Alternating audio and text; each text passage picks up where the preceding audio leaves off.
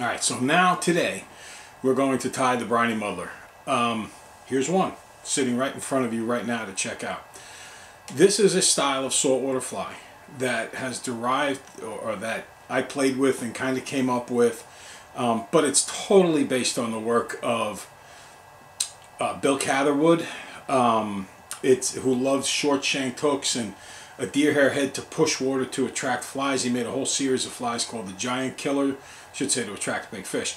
He made a series of flies called the Giant Killers, and that man had more knowledge of saltwater baitfish and predators in his head than pretty much anybody I think I've ever met in my life. Just a brilliant, old, salty guy who knew so much, had a dominant influence on me, even from far away. I only met the man about a half a dozen times. The idea here is to create a dominant head impression, and I have some really good pictures of baitfish that'll show you this, of a dominant head impression, or a dominant head area where a fish could strike, and then a ghostly impression. Now this guy here, this is tied with a bunch of polar bear sitting out the back. It's a great fly, it works really well. I'm going to tie for you, however, one that's just a little bit different. I'm going to tie one that's in one of the best saltwater combinations in the world. Olive, pink, and white. This Briny Muddler, it's a dynamite pattern along rocky beaches like you're liable to find at Montauk Point. On the bottom on a sinking line worked up, and it's caught me some of the biggest fish I've ever caught on a fly in my life. As we start to tie this fly, one of the things I'm going to do is tie it with some bright orange thread, or at least the underbase. It's only a 3/0 thread. Pardon me, a 6/0 thread, and you might want to tie this with 3/0 because this hook, which is a Gamakatsu finesse hook, this hook is incredibly sharp, and you just tack it and you are absolutely going to start that again.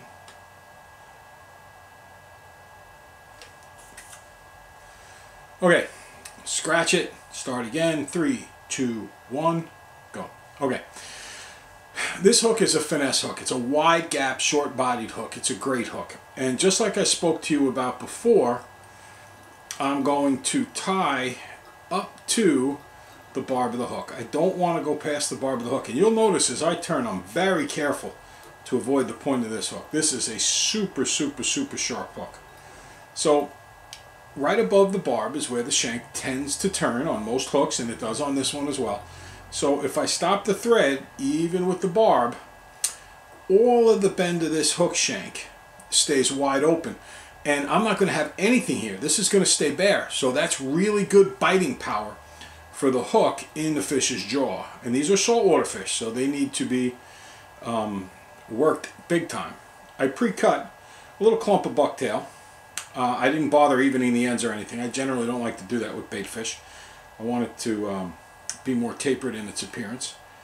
And you pre-cut everything, of course. And now I start cranking it down. Remember, I think I mentioned before, hold your materials with your hand right on the top of the vise, and in so doing you will make sure that this does not get wrapped around the shank. If you apply too much torque, and we're going to talk a lot about torque in this video, if you apply too much torque, watch what happens here. If I apply force as I come around the shank, do you see how it grabs and pulls that bucktail? See how it grabs and pulls? I don't want to put pressure on that way. Now watch. I'm going to do a loose loop right there to keep it funneled. Now I moved forward a little bit, and I'm going to pull straight down. And in pulling straight down, I don't twist this over the shank at all. So we're going to work a lot in the tying of this fly on torque, pulling it straight down. Pull down, wrap around, pull down, wrap around, pull down, wrap around, pull down. Just like that, all the way up the shank. And I'm using this fire orange thread so that you should be able to get a really good view of it. Now, the biggest thing about putting a layer of bucktail down is that this layer of bucktail gives me a wider version of, or a wider width to the shank to work on. If for any reason you are experiencing a little trouble with this fly, and I'll do it right now just to make life a little bit easier on some of you guys who are playing with deer hair for the first time, what I'm going to do is make the shank even wider by putting a little bit of bucktail on either side of the shank. Now this is not a necessary step, but if you have experience with deer hair, don't bother doing this. If you don't have experience with it, then by increasing the diameter of the hook shank, it's going to make it a little easier to work with materials a little later on. Okay? Specifically when I lay feathers down so that they have something to bite, and also when I stack my deer hair. We're not going to spin deer hair, we're going to stack it. Okay. And again, remember, no pressure in a circular fashion. You can also, by the way, you don't have to pull vertically. Like if you're afraid of catching a hook point, you can pull perfectly horizontally. That's fine too. Okay. All right, so this is the only part of the fly that I'm going to tie from the eye back to the barb. Everything else will be tied from here back to the barb. Okay. So this point back is where every other piece of material is going to be tied. Now, the first thing I want to do is put a little bit of flash in this fly, and flash is a funny thing. I think a lot of people believe that the effect of flash is to make it noticed, which it is. But I don't think it's noticed for the same exact reason that people think it's fish notice it. First off, I don't like to use a lot of flash. I like to use some flash. I like to spread it out a little bit.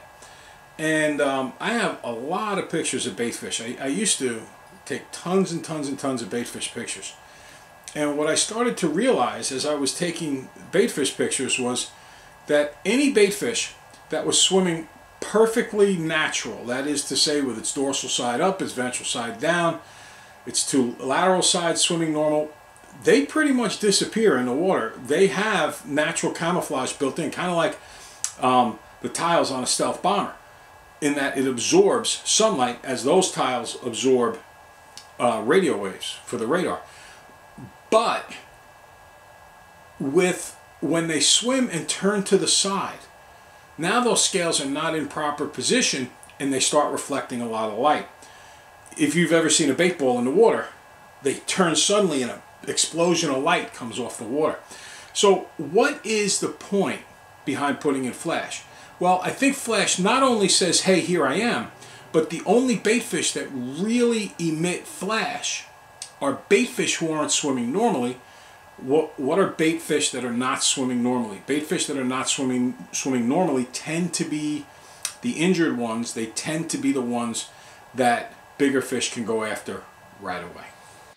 See what I mean about having one fish turned on its side, not swimming right? Look at the flash in the upper right. Look at here. Ghostly impression in the dominant head area on a shrimp. On a peanut bunker, look at the pearly pink fluorescence coming off of that peanut bunker. Again, the silver side, dominant head area. The rest of the bait, a ghostly impression. This has really helped my son and I. This is my son when he was a little kid, catch nice fish. All right, so we have the idea, the understanding now that flash actually in its own way suggests movement to fish and singles it out as a target. What I've done so far is I've laid the bucktail in to create a wider base. Take a look at how wide the base is here compared to just the width of the hook shank, which I can put there and you can see where the bend of the hook is. There's a significant difference. I've probably close to doubled it. Now, at this point in time, what I want to capture is I want to capture motion. I like my flies to have lots and lots of inherent motion. I don't think I am a particularly gifted manipulator of flies, so I like to let the fly do the work. So I like very soft materials, and Whiting makes some products. It's called Chickaboo with soft hackle, but it's not like the ones that are trout size with speckled backs and hen hackle type appearance. These fibers are much more like marabou, and while I still have some marabou in my house, I have a lot more of these fibers than I have marabou. Now, I'm going to lay this directly on top of the bucktail. In fact, I'm going to put a little bit more out there, and then I'm going to strip this back. And I want to make sure that it stays even over the hook shank, and there's a couple of things I can do to make sure that happens. The first thing I already did was make the base wider. See how that just lays perfectly flat? Second thing is I'm not cranking down on this yet. I go work my way backwards. Then as I come forward, I start to put pressure on it to really lock it in there.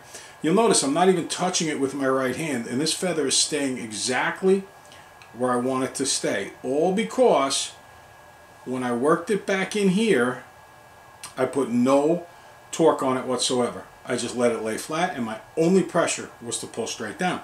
Now I don't want this feather coming out, so I'm going to leave that stem there. And when I'm done putting all of my feathers on, I'm going to fold the stems back to really lock them in. I don't want to fold it now because it'll create a base problem with the next set of feathers that come up. Speaking of which, the next feather I'm going to put on there is a nice little bit of pink. Pink to me indicates a little bit of the pearlescence, a little bit of flash that are in baitfish. When Bill Catherwood was making his incredible patterns, he didn't really have mylar and other forms of flash. So what Bill would do is he would build into it a lot of your pastel colors like lavender and pink and so on to create that impression of a flushed bait, a little bit of color in bait, a little bit of, I wouldn't exactly call it the same kind of flash that we have, but a little bit like that. Okay, so now this can get a little bit sketchy, if you will, because you do have a stem now underneath this, and working it back, I'm going to lay this directly on top. And sometimes what it helps to do here is to crush the stem, and you can use a pair of pliers to do this. I'm just going to use my teeth.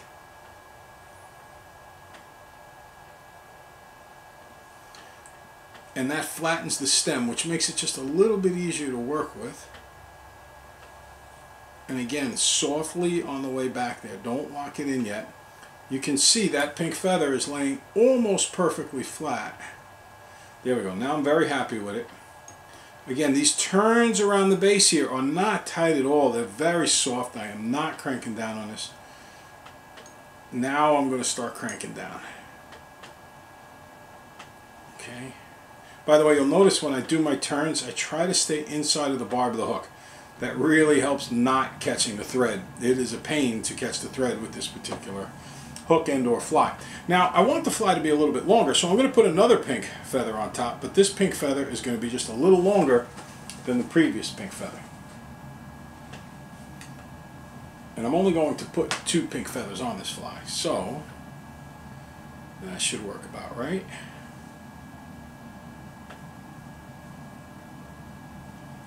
Again, I strip it back. Again, I'm going to crush it with my teeth. These are Whiting American hackle necks, so that you can see here. Whiting American hackle neck. And as such, the stems do tend to be stiffer than, say, a dry fly neck. Okay, laying that right there on top.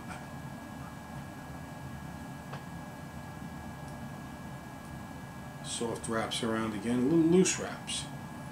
You can see this bump I'm making right here. This bump is very important. It's going to serve to flare the deer hair, which I want.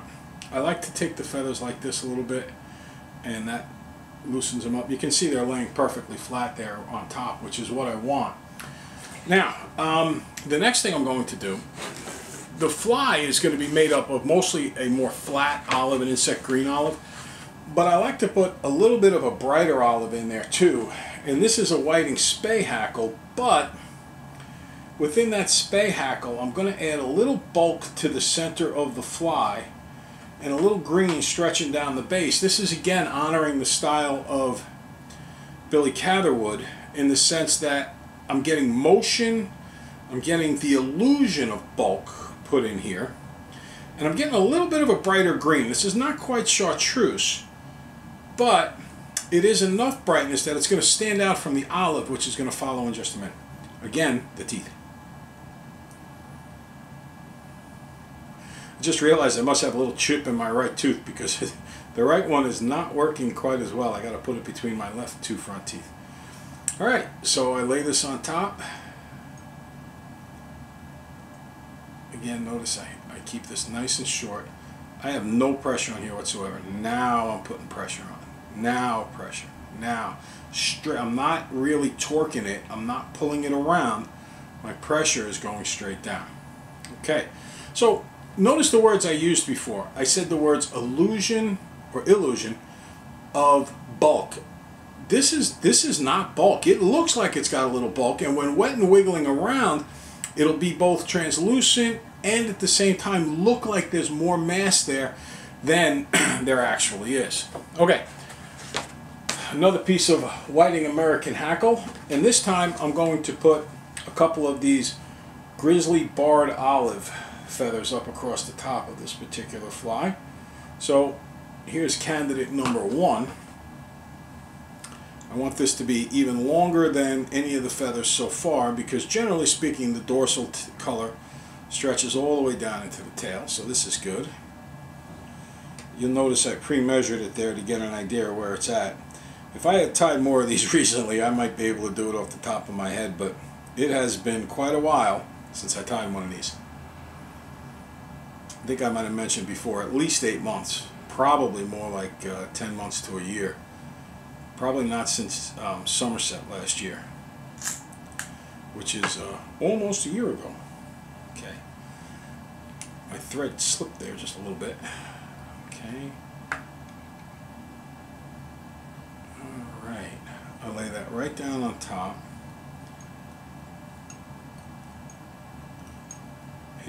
Notice these loose loops. I don't know if you can hear this or not. There's a slight hum from one of the lights I have running right now.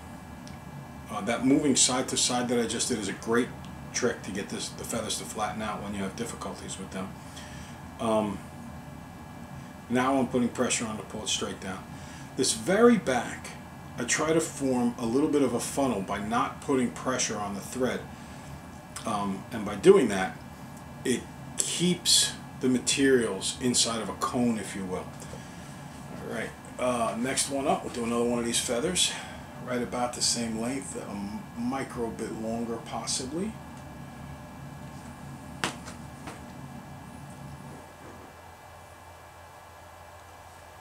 we go, laying it right on top. Once it takes a little while. I actually think in some ways the hardest part of this fly is what I'm doing right now. Getting these feathers to lay perfectly flat. It's not a simple deal. And as I just did with my teeth, crushing these stems, and again you can use a plier, just don't use serrated teeth on the plier. You can also flatten them that way if the thought of putting the feather in your mouth disgusts you. See, this one's going on with an attitude, being an 8th grader, not doing what it's supposed to, so I put them on again. There we go. Much nicer. Why fight with them? Nope, see? Rolling it. I had a little torque on that one and it was messing me up there. Violated my own rules. Okay, nice and simple cone going back. Now I'll pull down. Now I'll pull down. And she's staying good and steady for me. Much better. Much nicer. Okay. Now, I want a bump here. This bump is very important. As you will see in a little bit, it flares the deer hair. So now, I'm going to actually go back, bend the stems backwards, and wrap over it.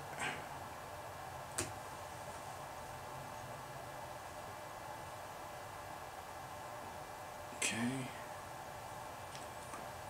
Sometimes it helps to just wet your fingers a little.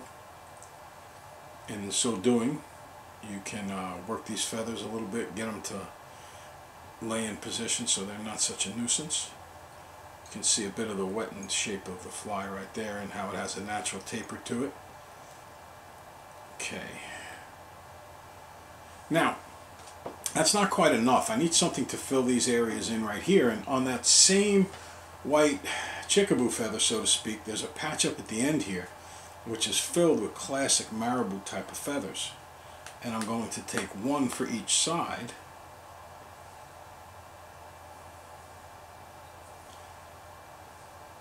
I'll do my side first. I like to make it definitely less than half as long as the other, but closer to a third is better. 40% to a third. Okay.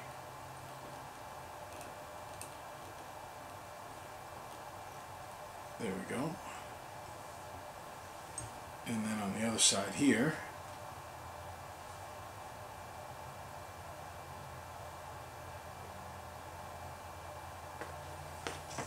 if possible, have it concave out a little bit, kick it out to the side and give it a little bit more breathing. Certainly won't give it any less. This one I just accidentally stripped the fibers off of. Not that it matters that much, but again, I want motion. I want the illusion of bulk without there actually being bulk. It's very important because you can fish this fly on a sinking line, and if you have too much bulk, it doesn't want to sink. Just like before, fold back. This both serves to lock the feather in and to increase the size of that bump, and the bump is a good thing. Okay.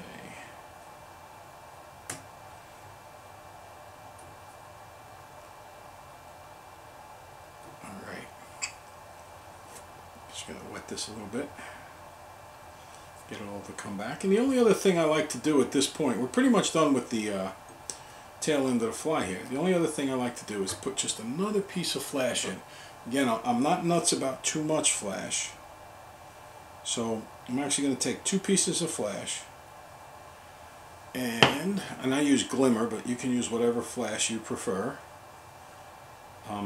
Just to make it a little easier for you, I'm going to turn this upside down, loop it around, split the barb of the hook, the point of the hook, and I'm going to take the time. Flash is evenly distributed. It's not locked into a single line of flash. Even the stripe on the silver sides is not like, it doesn't work the way you think. It pretty much disappears underwater. In some conditions it actually just looks dark. So by spreading them out, I'm distributing the flash across the baitfish, which has a better chance of catching light. There we go. And there we go. Alright. And the last thing I'm going to do with this is I'm going to whip finish off right in front. 1, 2, 3, 4. Beautiful. I like to kick that up a little. Remember what before I said? Look at, you have that whole shank of the hook in which to grasp the jaws of a nice big fish. And I've caught more big stripers on this fly than on any other fly. The last thing I'm going to do is just put a little shot of crazy glue here, a little super glue, just to kind of lock everything in there.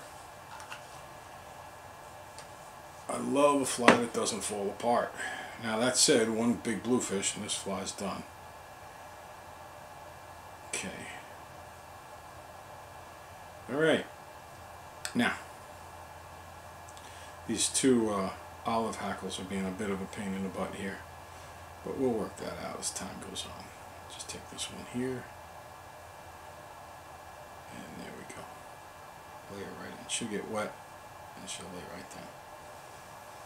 Okay, now the next part that we have to do is the deer hair part, and a lot of people think that deer hair work has to be tortured, and I don't believe that deer hair work does need to be tortured. Deer hair work requires a mastery of torque and this thread, which is Gudbrand GX2. It's also put out by Unithread under a product called Unicord, and I think it's Dynacord out of some company in Germany. It's polyspun gel something or other. It's really good. From what I understand, some tuna fishermen use it as backing on their reels. It's so powerful. This is great stuff. The only thing you need to know about it is, if you look here, you can see that mine is very flat. It's not spun, and you can tell that because I let go of the bobbin and it doesn't spin. If yours spins, it will cut through the deer hair. So don't let it spin. Make it stay flat exactly the way it is. So the first thing I'm going to do is tie in what I would call the foundation clumps. And The foundation clump needs to be set so that it is in no way, shape, or form spinning. Otherwise, you're going to have the head of your fly spin, and that's just, I don't like it very much. So, poor deer hair work. I got to be pretty good with deer hair by putting a mirror on this side of the fly and watching how everything I did affected the far side of the fly so that it would come out looking pretty straight. Okay, so my under fur remover there. Trim before you put it on the shank. Not your final trim job, but enough of a trim job that it makes your life easy. You're going to canter the thread to the hook shank.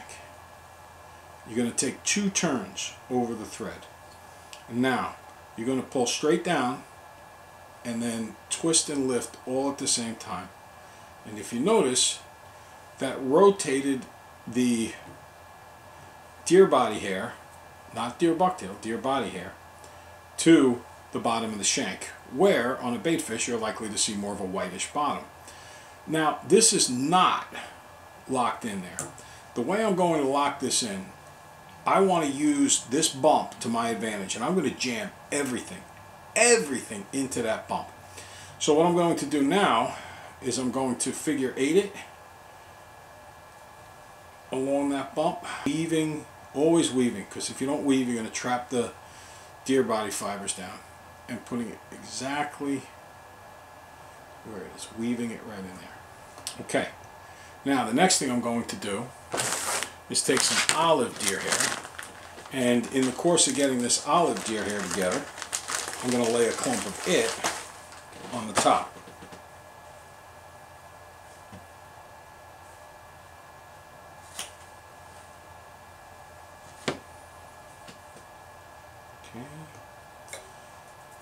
Again, removing the under fur from underneath. I'm sorry I keep it down a little bit, but this is where my waste basket is, and I'm in the habit of not making so much waste when possible.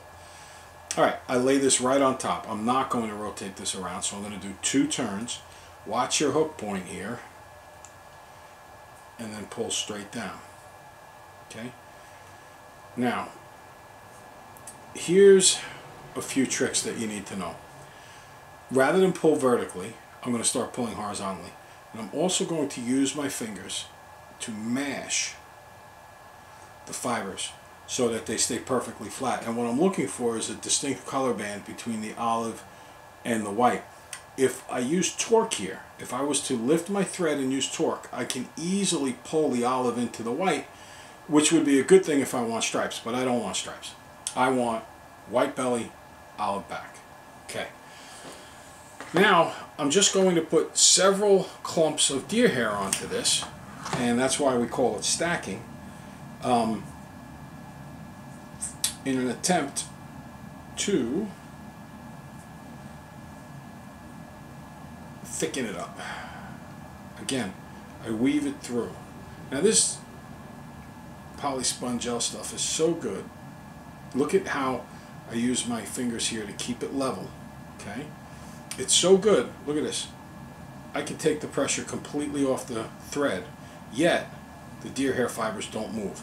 They're completely locked in place. Weave. Try not to catch any white in there.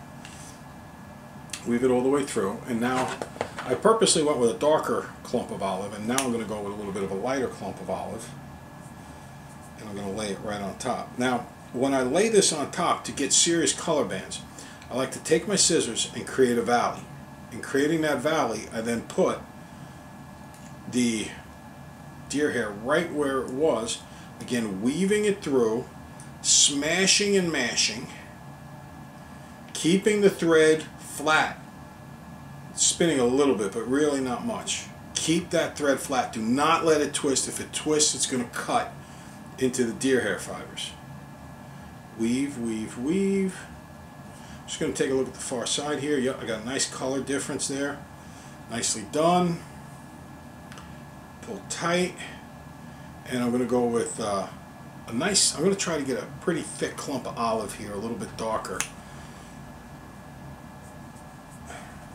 See how it goes. I'm getting rid of some of the under fur there.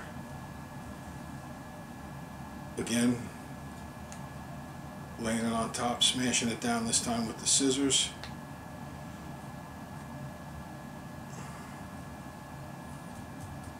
Weave. Oh, looks like I caught a piece of the flash on my side. Weave and weave there, so let's see how that goes. Okay, good. Now I'm going to turn it over and I'm going to repeat the same exact procedure with the white. Now as I do this, I can lay it on fairly thick.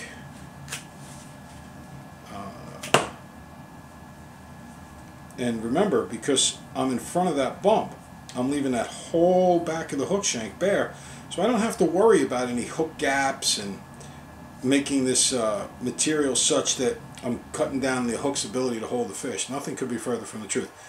Again, scissors, Creative Valley, lay this on top, weave it through,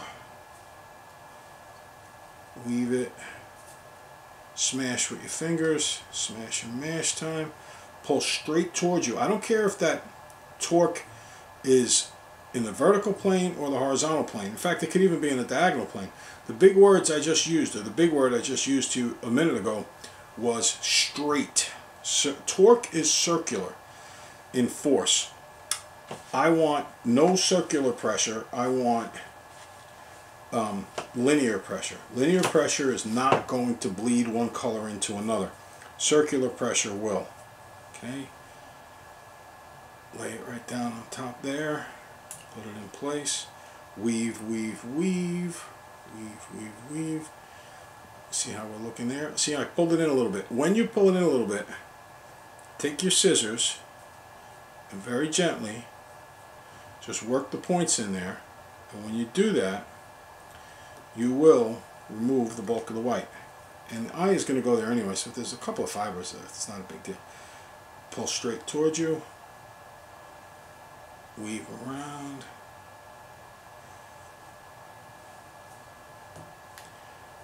And we're just about done here. The only thing I need to do at this point, I just cleared a little room by doing that, is I'd like to put a gill in. To put a gill in, we're going to use a little bit of red, and a little is the key phrase here. You don't want a lot of the red. And if you notice, when I trimmed that off, I kept it nice and wide. I didn't make it a single clump. And I want to lay it in as wide as I possibly can. Weave, weave, weave. It's not as wide as I'm going to want it, so I'm going to spread it with, I open up my scissor point a little bit. I reach in and I just grab a few fibers, being very careful not to cut the thread. Going to my side, pull a little bit wider yet. This side could be a hair wider. There we go. A little bit more push with the thumbs. Let me make sure I didn't pull much white in there. I did not. And pull tight.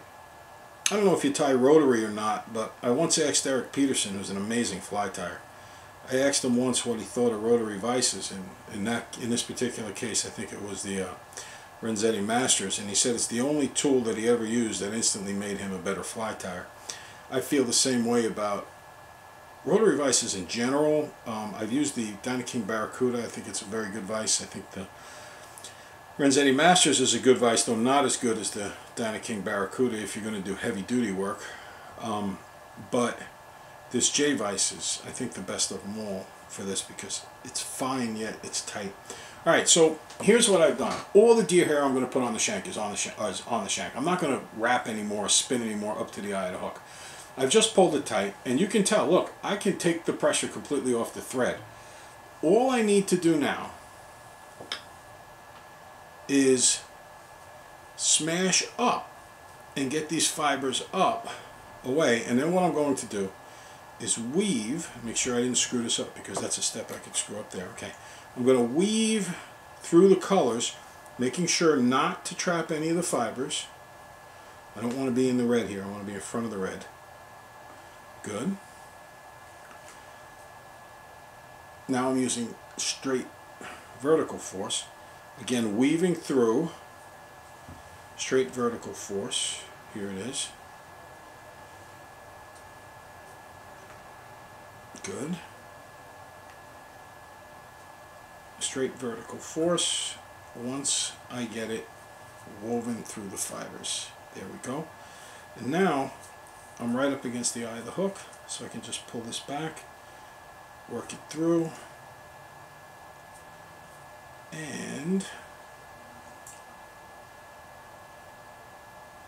2, 3, 4. Voila! You have a stacked head on a very flexible butt of the fly. Okay, now we get to the trimming part of the pattern. Notice the bullet-shaped head we want you to get on these Briny Muddlers.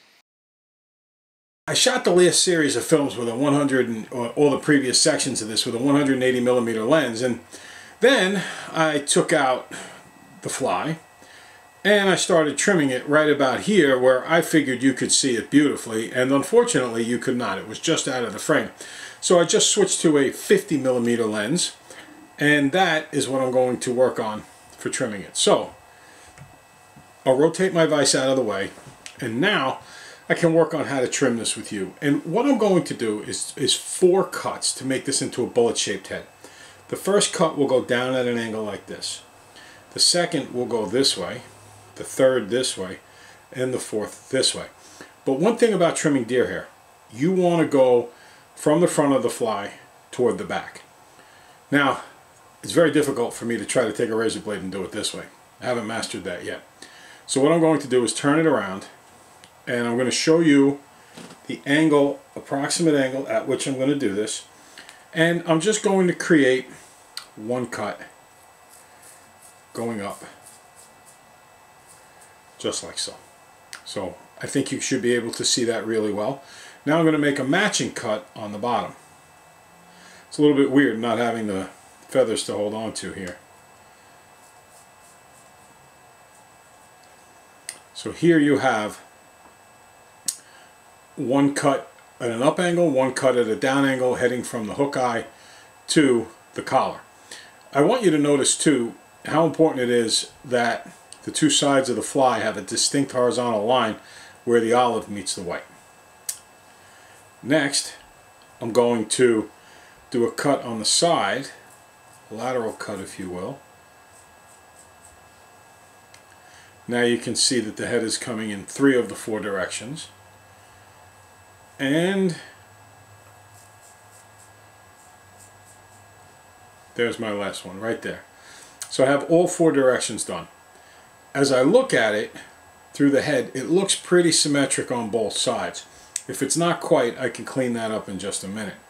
Now what I'm going to do is take the 4 edges, upper right, upper left, lower left, and I'm going to trim each of those.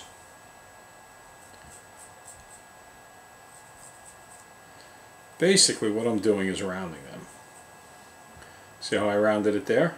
Now I'm going to do the other side.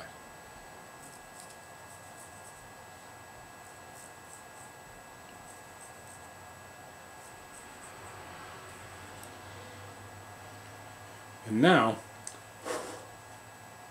you can see that I have the bullet shape pretty much formed. Now this is a little fatter than I'm used to, so I'm just going to take it down a little bit all the way around.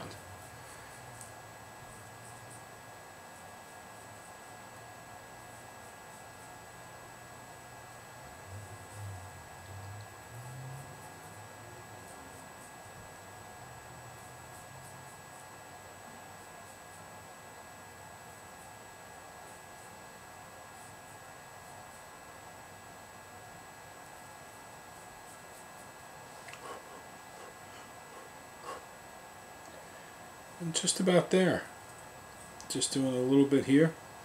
And now what I have is a very nice bullet shape, symmetric on all sides. This bullet shape will allow it to fly through the air very aerodynamically, so you'll still get a lot of distance when you cast it. Now the one thing I see is this little collar, if you will, of stubs from the butt ends of this, and I'm just going to take them off right now.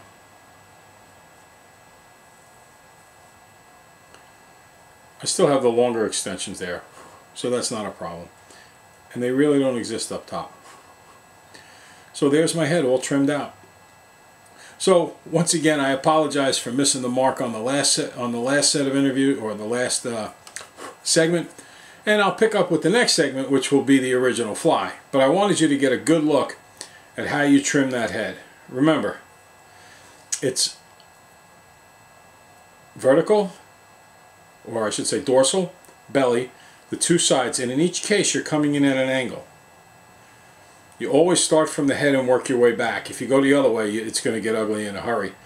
And then I just take and I work the edges, or the lines that are formed in the corners, and I just round everything off. And you know, it's really not very difficult to figure it out. And the one last thing is, last little piece of advice.